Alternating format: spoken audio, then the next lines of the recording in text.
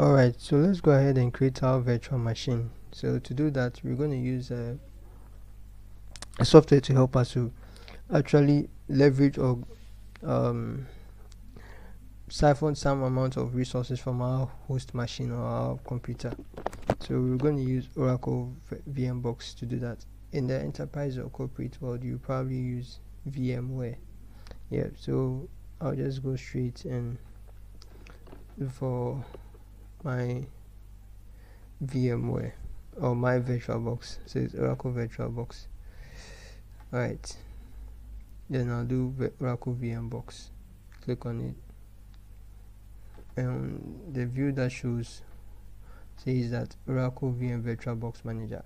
As you can see, I already have some virtual machines which have been created, or the service have been provisioned for some work I'm doing. But to go ahead with what we want to do, we have to click on New. And before you can even do the process of provisioning a server or a virtual machine, you need to make sure that virtualization has been enabled. So the host machine must allow that flag or turn that flag on. If not for that, your virtualization process is not going to be successful. So you can check that by using Task Manager. So Control Shift Escape, and when you come to the Performance tab, use go to CPU. It says virtualization has been enabled. So that's the go ahead that you can go ahead and do virtualization. You can enable this from your BIOS. If you are not sure, you just perform a Google search for your device. Alright, so you click on New, you have Create Virtual Machine. Alright, so what's the virtual machine going to do? So from the understanding we have had from the previous code films, realize that it depends on what this machine is going to serve. Is it going to be applications? Is it going to be servers? Is it going to be mails? Is it going to be files? Is it going to be printers? You name it. Who is it for? Is it for outsiders? Is it for only customers here, or is it for internal customers? Is it for external customers? Is it for businesses? So that scope and all that is a whole different domain. But what we want is that we want to have an application server, because we want to be able to deploy or release our applications onto that server, so it doesn't exist on local, so that anyone in this on any level can have access to it based on whether he's supposed to have access or not, or how it's supposed to be consumed, the manner which is supposed to be consumed. Alright, so we'll go ahead and call it app server. I'll put all in caps, app server. So probably later on you could say this could be the UK app server. So that's for UK. So you can go on and on and on. Yes, but now app server. And where would you want to store this? You want to store this, I have two drives, or I have a drive that partition, and I like to keep on the drive that has enough resource, because I have to siphon something from that drive. So I'll go with drive D. It has 396 gigabytes free. Select folder. Let's keep it in a collection. Let's keep it in a collection. So let's go back and let's select that drive, and we'll keep all in VMs. So we'll keep them here. Select folder. And then we have to have that operating system you want to install on that virtual machine. So the ISO image, you have to get that online. I already have one, that's with Ubuntu, so I'll just go ahead and click on the Ubuntu 22.05 live server ISO image. And the virtual machine manager has been able to detect that it's a Ubuntu and it's of type Linux, so a Linux operating system, and you are using Ubuntu. Alright, so if you do know something about the Linux family, we have this big ecosystem whereby every distro, there are different distros for the Linux flavor based on the Linux kernel. So that history or that that distro, we are going the Ubuntu distro. If you are not happy with that, you can go the other distros over there. I think we have open source and other ones, yeah, or the Linux Mint and the other versions that you have there. If you want, you can go straight to the Debians. That's straight on top of the Ubuntu. Just go and hit the higher distro. If not, you can come down and look for one that suits you, probably Red Hat or what have you. Alright, so that's just by the way. We have a lecture on Linux, and then just as a relation to a developer, not extensively. So click skip unattended and go with next. So we are comfortable, we are fine. Now it's left with system requirements.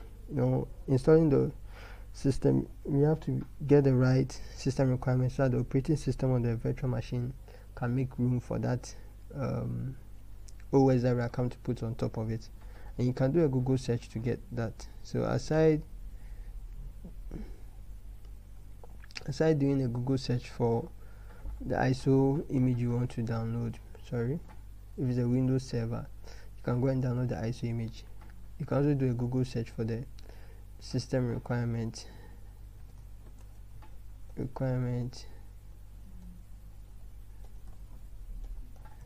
for Ubuntu, the version 2.04 server, and that will help you that will be a guide for you to know how much hardware resources you need to allocate. So you can go ahead and click on what you see based on what you are searching for. So we'll go with this one.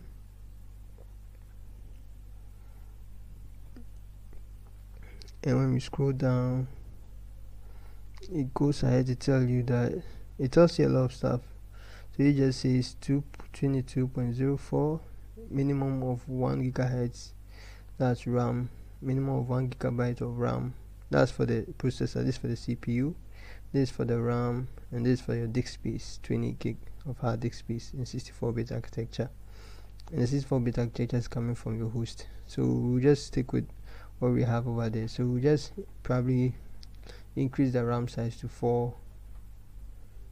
So RAM size, will make it 4 gigabytes or 5. Then it's one processor, just one processor. This machine or this device is a simple, it's a quad-core processor, one processor with 4 independent units doing the work. And you can find all that using system information. So if you do Control R and do CMD and type system info, it will produce all the information you need to know about your device. If you are not okay with this view, so this is what it shows. It gives you all the information you need to know about host name, which we will look at later, and tells you about the processor installed and what it does, the kind of model that it's on it. If you are not fine with this view, you can actually use a different view. When you go to Window and go to Explorer, just launch to the File Explorer where we have this PC. So let's go to this PC. And you go to System Properties. System Properties will let you know more about, it gives you a bit more about your so it's an i7, it's one processor, and it's at 1.80 gigabytes and 1.2, so it's telling you the range, and also it tells you the RAM. If you're also okay with this, you don't see what you want, and it tells you it's a 64-base processor. You can also view more of this in the task manager. You go to the task manager and you find out that performance, and here it tells you about 4 cores, and it has been enabled 4 cores, so that you can actually see that you know what you're handling with, and the CPU activity.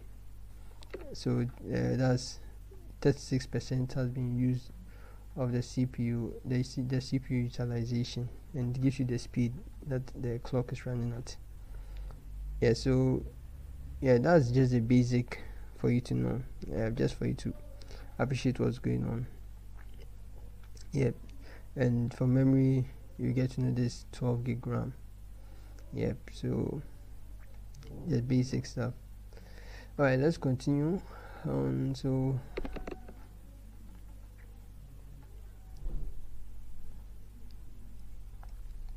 where did we live? So we'll do 5 gig and still one processor, just one processor, because our host has one processor. So we'll go with next. Then we just virtual hard disk 25 is okay. We've looked at this already. Click on next, then we are ready. So we just click finish. Now I just leave with the installation. So we are going to actually start the machine and we'll do the installation. So it says powering VM up. So for us to have that feel that we're actually doing something inside the virtual machine, we will enter into a full screen mode and see that we're in a different system. We're not on the same system, though it's from the same host. We're entering into a different system. Alright, so the VM box has started and it's going to do all the work. So it says try or install Ubuntu Server. So let's change the view, make it scaled, switch, and then make it full screen. Yeah, so this is a good view. So you click on try or install Ubuntu Server, then we start the installation process. So there are some key takeaways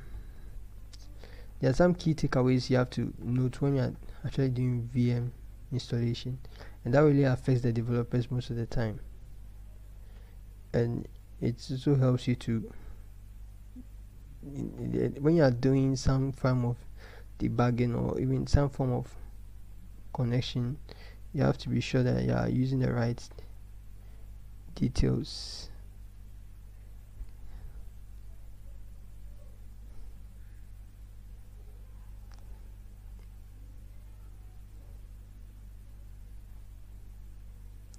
So it's still running, it's still setting up, so let's just give it a while to be done soon.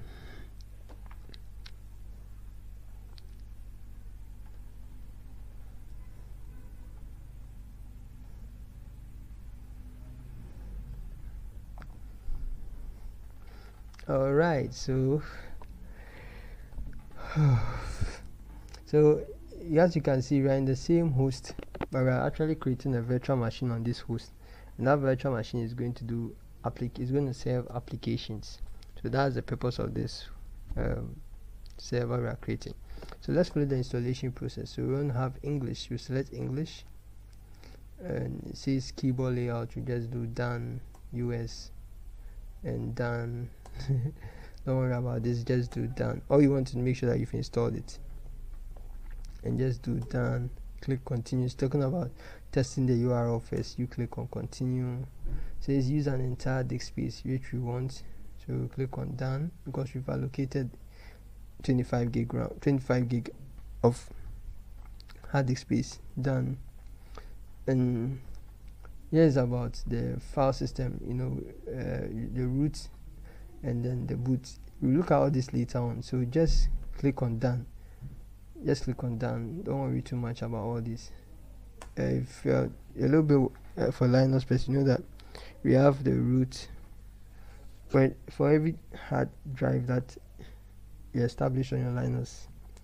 It has a root, and that root, for any device that you, let's say, give any external memory to it, it still points to your root. It's not like Windows whereby you have your Windows drive D and drive C. No, it's all attached to the root. We look at that later. So when you're doing your developer work, we can see how it affects that. Alright, so this is where it's very more important to me. Your name, your server's name, username and password. And the reason is that your name, for your name, just put cool films there. We are fine with that. But your server's name, the server's name is actually the name of the host. And when I say the name of the host, that's the name of the machine. And it's very, very important, because most of the issues that will pop up later on, probably if you are logging in, it looks obscure if you don't really know how this is being done. So if I name this your service name, make it app server, that's the name of the host.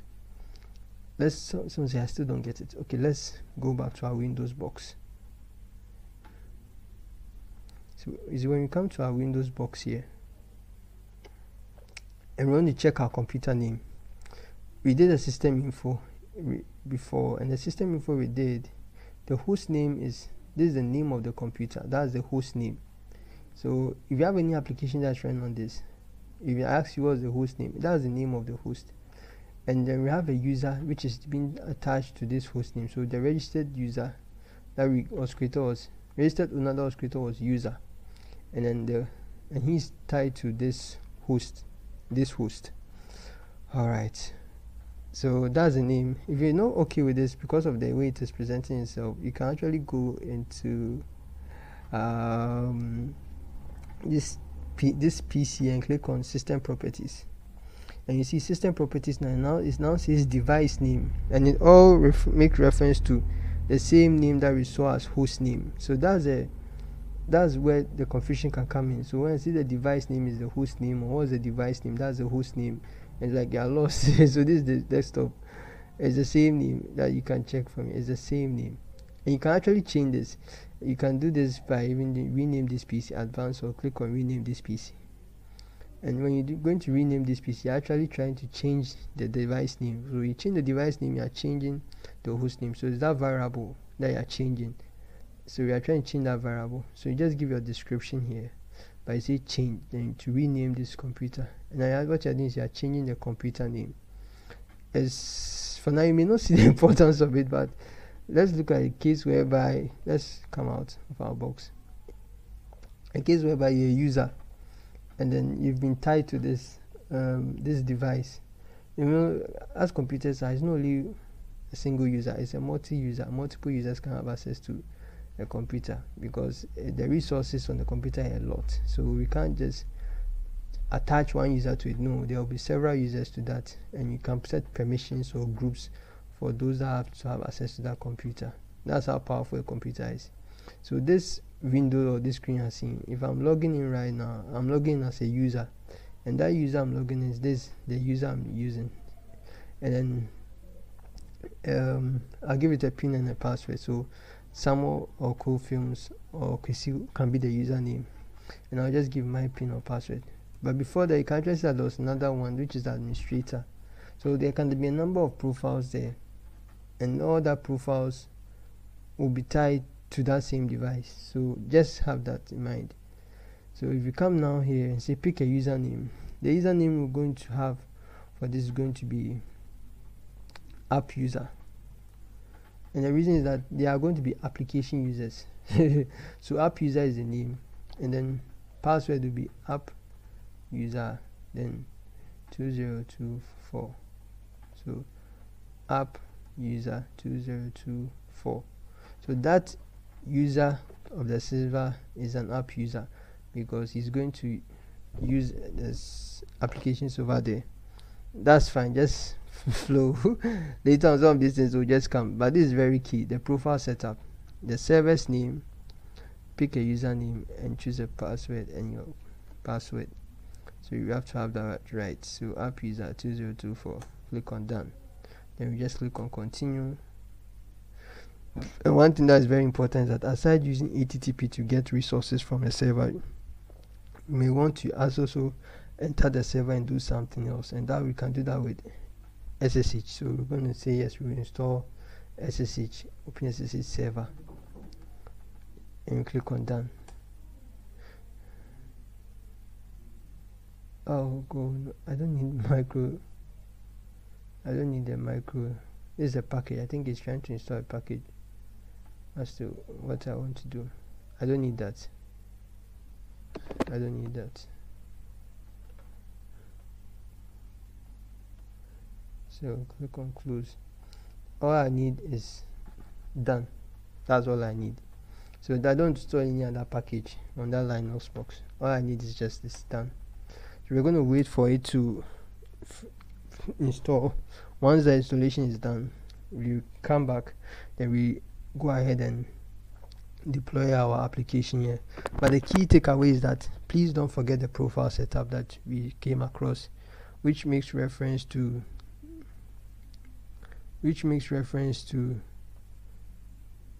your device name and your host name, and for you to really appreciate some understanding we have in the future. So when it's ready, then we really appreciate it. So that's very important. Your host name, device name, user, and password is very, very important. So let's give it a while, then we'll come back and attend to this.